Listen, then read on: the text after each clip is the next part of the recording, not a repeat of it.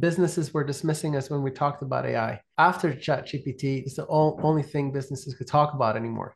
But all the crypto bros are now AI experts as well. So it became a very crowded landscape. And so what we did then in spring last year, we're among the first 40 ChatGPT plugins in the market with SEO.app. And we saw in 1 week, we saw tens of thousands of people sign up. We had more monthly active users in a short amount of time than we did in Inc. in all the years prior. And we said, wow, this is the future. However, building that plugin, building that AI agent, making that pivot was not easy. It was a lot of coding, API building, and everything. Authentication was a total disaster. Auth0 was sending us a $20,000 proposal before we had even monetized our plugin.